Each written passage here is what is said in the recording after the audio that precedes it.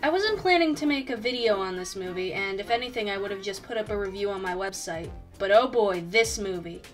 I actually watched this movie with my friend Rose, who gave me permission to make this video. So go check out her channel if you want. Now, let's get started.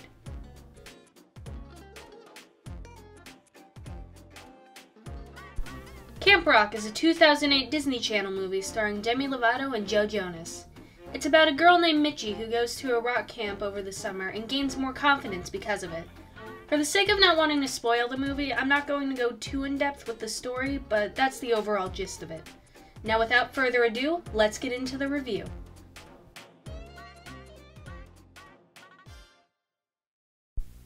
The story in this movie offers barely any originality. It's one of the oldest stories in the book. An unpopular girl goes to a camp or a new school, meets a boy, and becomes the most popular girl there.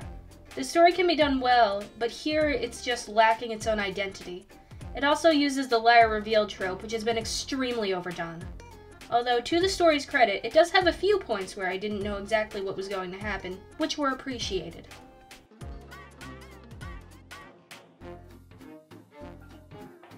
The characters in this movie don't offer too much. Mitchie is your average protagonist who's shy but ends up having something that makes them special.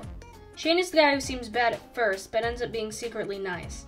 And Tess is your average mean girl who everyone loves and ends up getting redeemed at the end of the movie. The only characters who are okay are Caitlin and Brown, since they didn't really do anything to annoy me and had some good moments.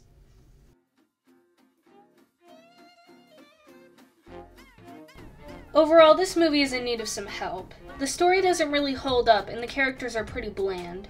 If I were to grade this movie, I would probably give it a 4 out of 10. It's not that good, but I've definitely seen worse.